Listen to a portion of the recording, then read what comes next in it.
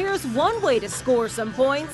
Check out this priceless moment when Montreal Canadiens right winger Weise tossed over a hockey puck to a young fan.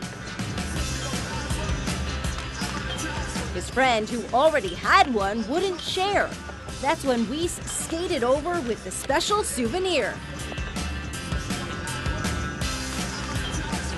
The little boy's reaction is so cute. We could watch this all day. The Canadiens were playing the Columbus Blue Jackets that night. While they didn't win the game, they did win the heart of this little boy, now with his own Stanley Cup of sorts.